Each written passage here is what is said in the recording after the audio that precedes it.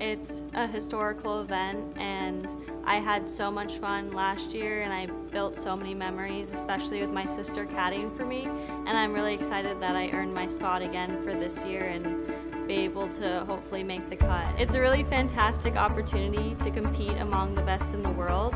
and especially on world-class golf courses, and it's just an amazing learning experience to put on my resume as I continue in my golf career and eventually into my professional career. It's an honor to represent the University of Florida at this year's ANWA because I'm so proud to be a Florida Gator and everything that we stand for, and it's so much fun to wear the logo and the orange and blue during